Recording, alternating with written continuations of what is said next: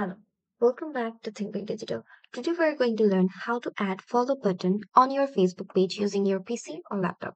For that, open up your Facebook account or Facebook page by using Chrome or Microsoft Edge.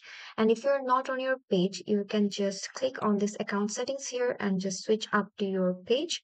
I'm already in my Facebook page, and you must remember that if you want to add a follow button, you must have a business Facebook page. Now, just coming to your profile, you will see this three dots option here. Click on that. And after clicking here, you will see Add Action button. Go to Add Action button. And then you will see a lot different options here. Book now, sign up, send message, but we want to add a follow button.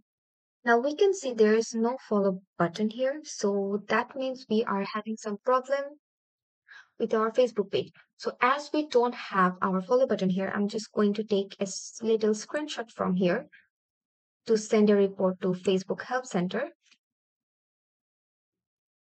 And just I will go back to my profile and just click on your account and you will see some help and support here. Go to help and support. And as this is a problem, we want to report a problem to Facebook.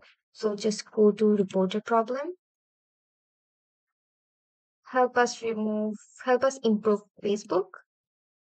And we have taken a screenshot from here, so we have to include that. So go to include in report and just choose an area from here. You can choose page and then add details.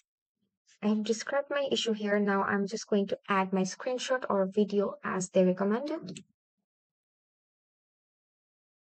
I have added my screenshot here. You can also cut it out from here. And now I'm just going to submit. Now my feedback is submitted here and we will just have to wait for some moment to get it back, the follow button.